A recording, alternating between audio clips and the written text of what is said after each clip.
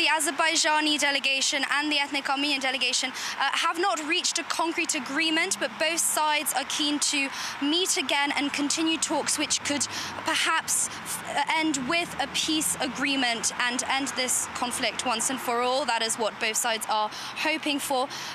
One of the, I guess, small achievements of the negotiations is that the Azerbaijani delegation agreed to send petrol and water to villages in Nagorno-Karabakh who have been reporting a severe shortage of food and essentials and have been asking for help.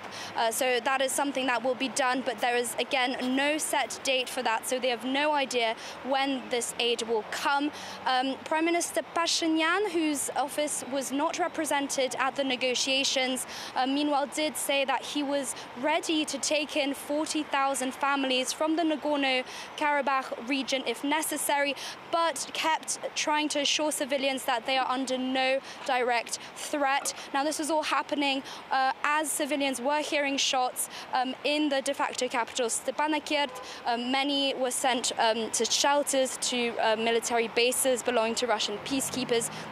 There was a lot of panic reported from local journalists there and locals on social media last night, and it doesn't seem to have, the situation doesn't seem to have calmed down yet. A lot of people are stuck in their homes, unsure what to do. There is no sign coming from any authorities of where to go next.